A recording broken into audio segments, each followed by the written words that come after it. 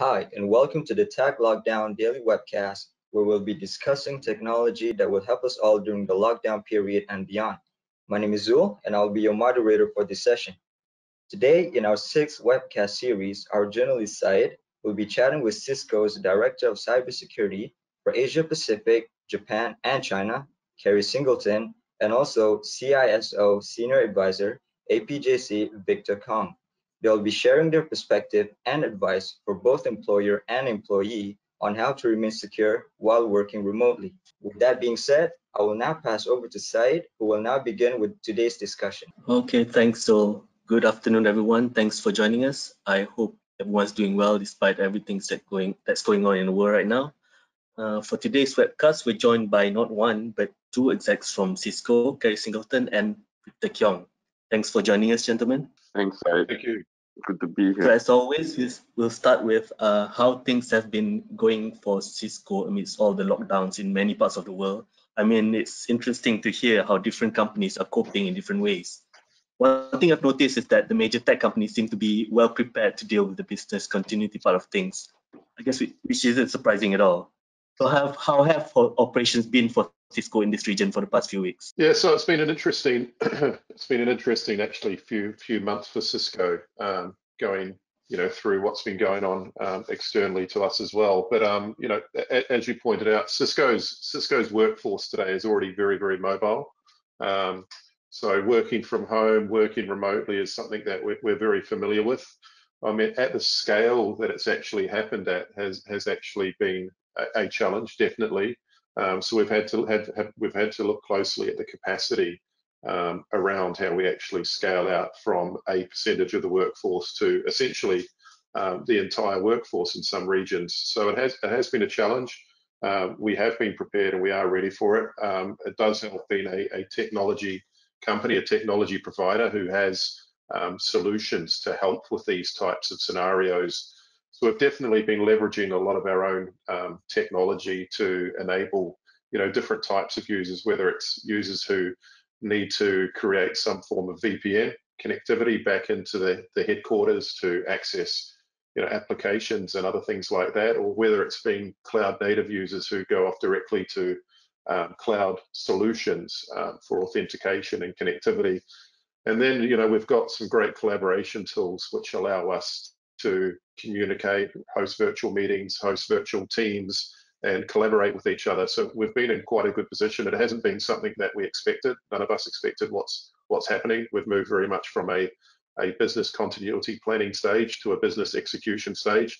And all of our customers out there have had to move very quickly into execution as well. All right, great. How about you? Would you like to add anything to that, Victor? Because I know that you're both based in Singapore right now. We've been officially working from home for at least, I would say, 2 to 3 weeks now. And, we're incredibly blessed with access to, not just access, but we actually own the technology for, one of the leading products for remote working. And it's quite gratifying to see, like on news screens and, video screens when people are showing it on screen when they're collaborating, you see the WebEx logo, the Cisco logo that's being used. So it's very gratifying. So we're channeling a lot of that kind of technology for our priority group, healthcare, education, workers, etc., to make sure that they have the technology to deliver what they need to in this current time. So we're blessed and we're thankful that we can help. All right. So thanks for that. The topic that we'll cover today will be on how companies can achieve a business as usual status, at least as closely as possible, by transitioning to remote workforce, and how they can do so securely. But beneath all that, we've been hearing more and more about how cybercriminal activity has been escalating over the past few weeks. So Kerry, is the cybercrime situation as bad as people make it up to be, or is it part of the growing fear that people have in general? And how are cybercriminals leveraging what's going on in the world right now to attack businesses? Yeah, I think when you say working from home and normal business, I think there is nothing is really normal about what's going on. So for a lot of organizations, it's been it's been a pretty big change, right? Everybody was used to a few weeks ago going into the office, getting on the train, getting in their car, congregating in the same place together of work.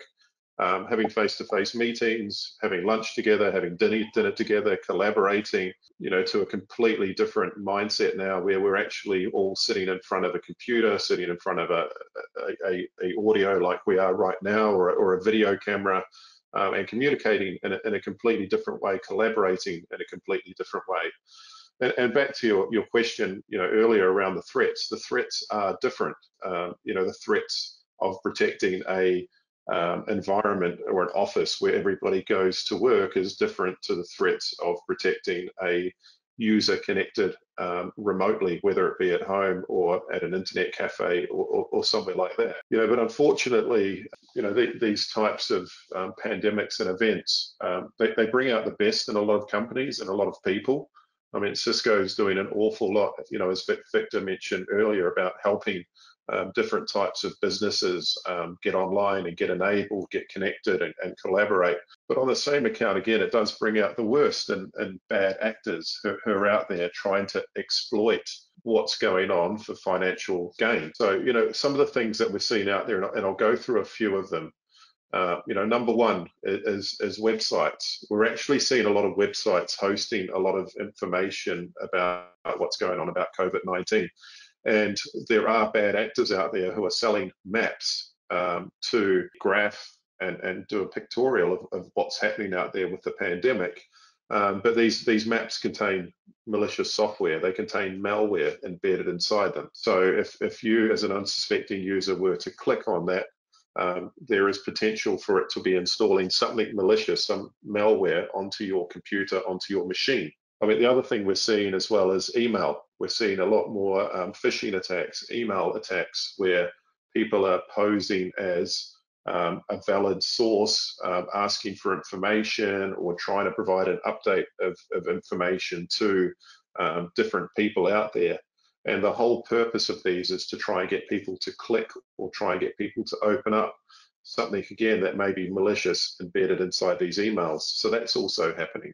Even looking outside of Cisco, I've actually received more phone spam in the past 3 or 4 weeks than I've received in a long time, whether it be through WhatsApp or text message or a phone call of somebody posing to be somebody who they're not, requesting information from you.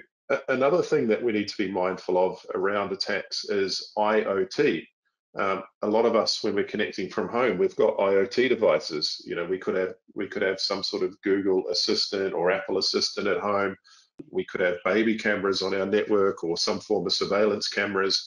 But we've got devices connected to our network which aren't like a traditional laptop or a computer hardened devices. They run open operating systems. And these pose as a good attack point for attackers to actually connect onto and then try and get onto your devices or machines that are sitting securely inside your network. So we're seeing IoT attacks going up. We're also seeing users using a lot more VPN. So we're seeing attackers attack vulnerabilities in VPN software on the client and VPN software at the head end. So back in the corporate office where people connect to. And the other thing we're seeing a lot of as well is username and password attacks. So if you're connecting online via a username and password, there is a potential there for that to get spammed or for that to get monitored and picked up and somebody to steal your username and then access your data, access your information. I mean, if we look at where other online applications have gone, whether we're connecting to a government website or our own online banking portal, we're seeing those applications using multi-factor authentication. So not only username and password, but potentially also a token that's pushed down to your phone, whether it be through a text message or through a tick box sent through an application. So, multi-factor authentication is another really important point around protecting our username and password and protecting our identity. But those are the main things that I'm seeing coming out of this type of new working environment.